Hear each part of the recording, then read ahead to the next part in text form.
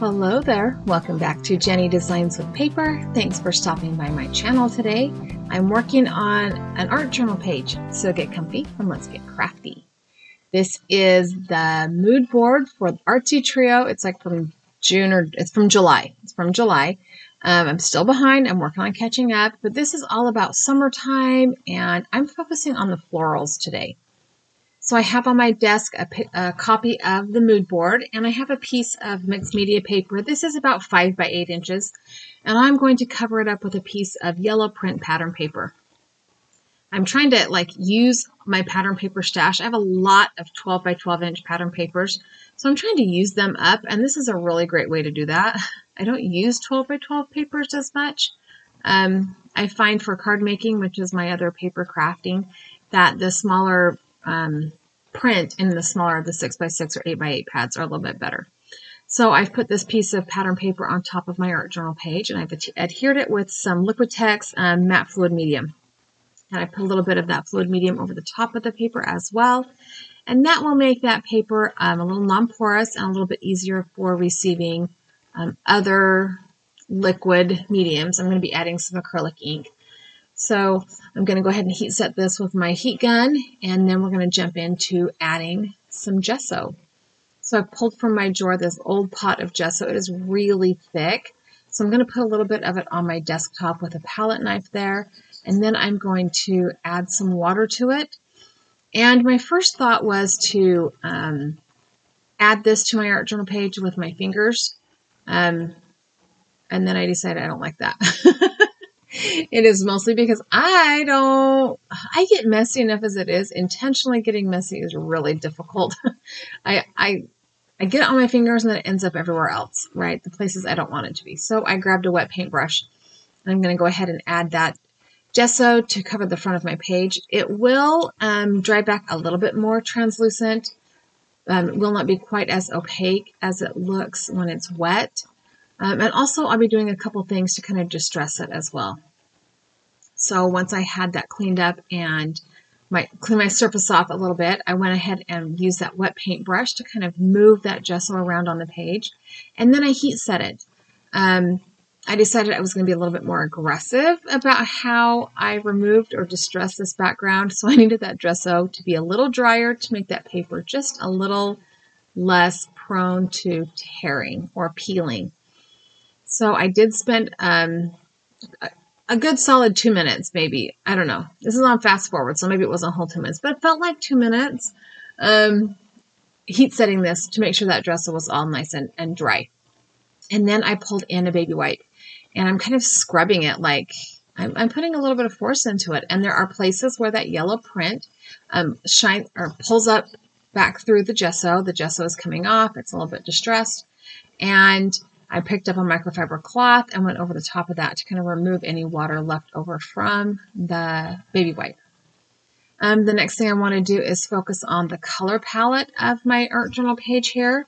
So I've grabbed some distress paints from my drawer that kind of go with that color palette in the bottom center block of that mood board. Starting with the green, I did put a little bit of green down on my desktop, and then I almost put my finger in it again and decided, yeah, I'm not going there.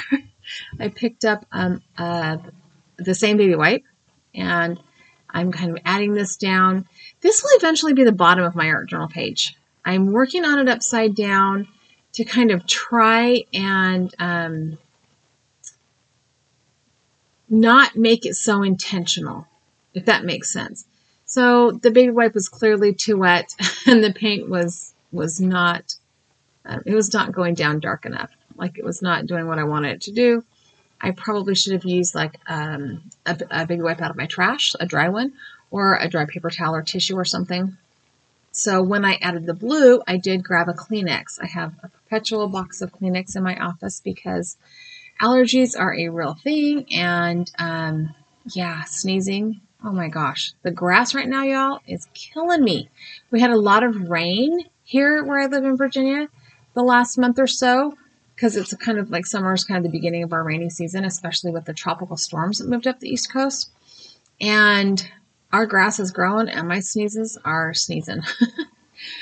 After I added that little bit of a light blue, I decided I didn't like how pale things were, so I got a makeup sponge out of my stash and cut it up into a bunch of pieces, and I'm adding that green and the blue back on to what looks like the top of the page with the makeup sponge. The idea behind working on upside down was actually something that I don't know if I consciously decided to do it or not. Like, I just thought, you know, I'm going to put the green here and the blue here, then I'm going to flip it upside down and do the rest on the top. And I don't know if that's something I heard somewhere or read somewhere, but it made it so I was not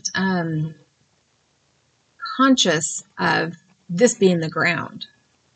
So it didn't go straight, I guess is what I'm trying to say. So I have this sunburst stencil. I think this is a Tailored Expression stencil. And I'm going to add some orange and yellow acrylic paints to this sunburst.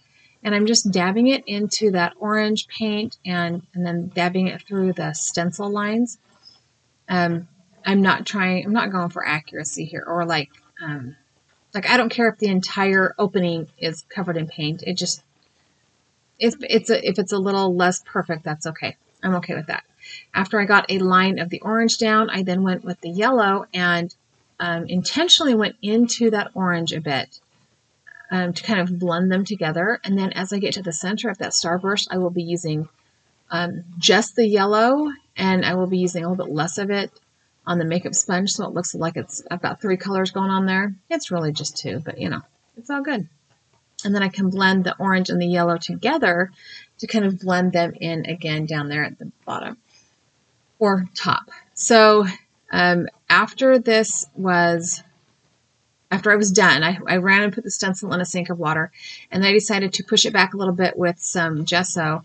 And just as I went and brushed across the top, I was like, oh, this is not dry.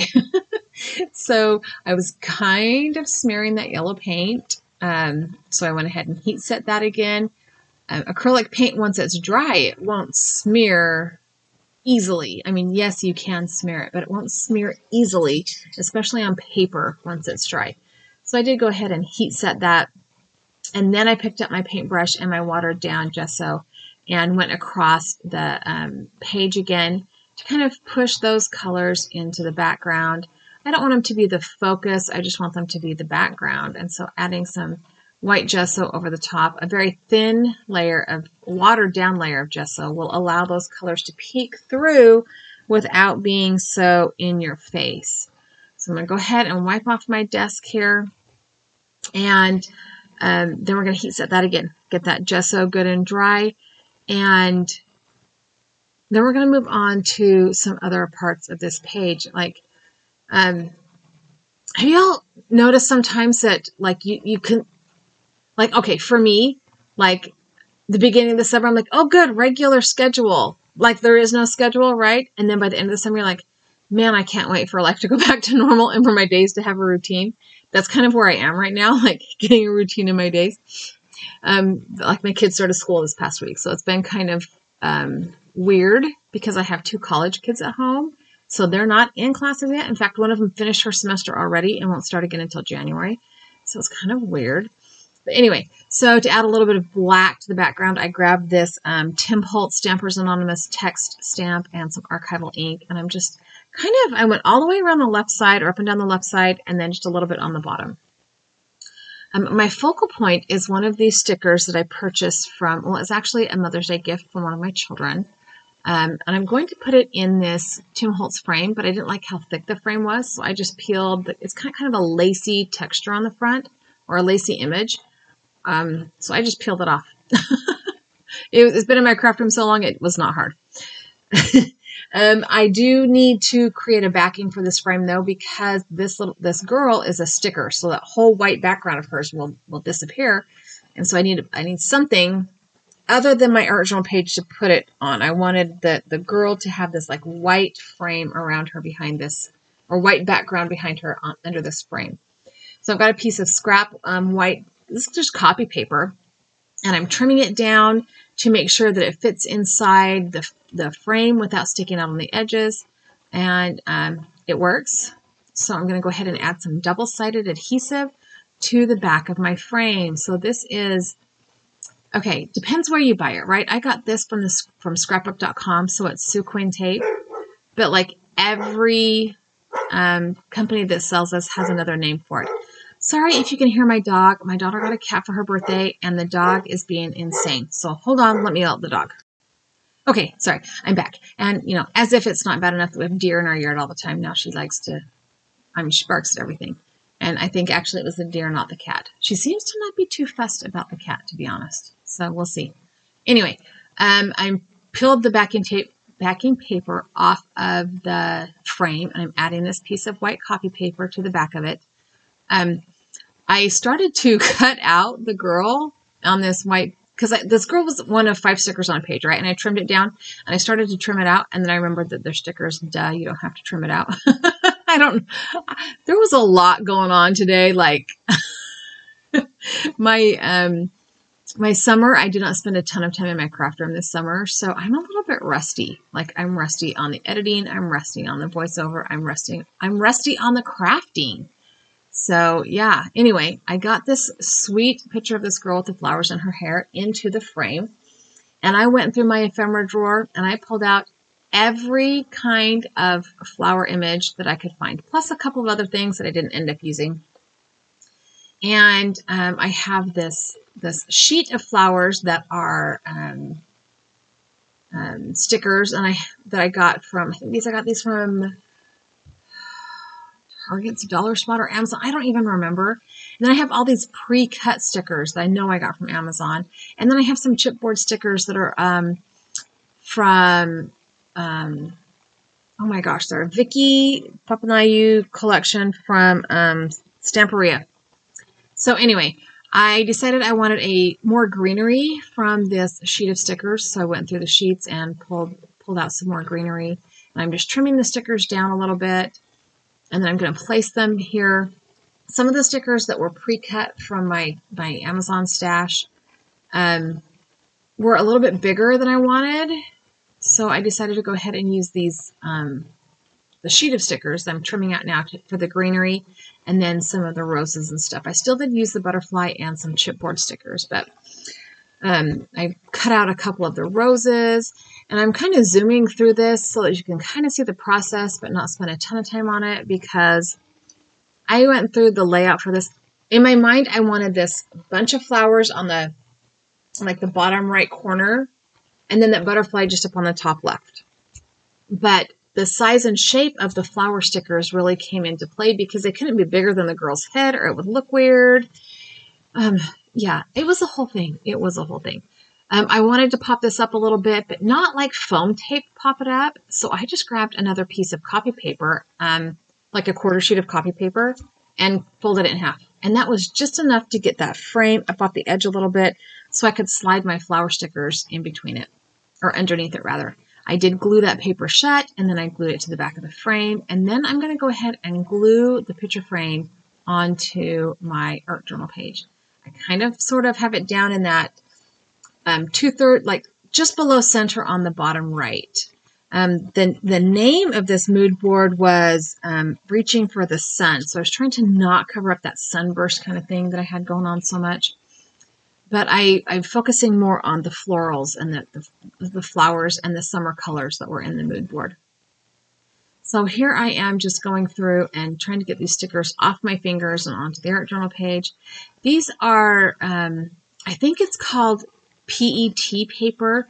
So it's kind of like a transparent or translucent tissue paper sticker. But they all have, I have to get them off the backings, which is also a whole nother thing. But so I've got the greenery down there. I've got that pink and that red rose in there. And then I realized I never trimmed my paper down after I put the yellow pattern paper on top and got it dry. So, ugh.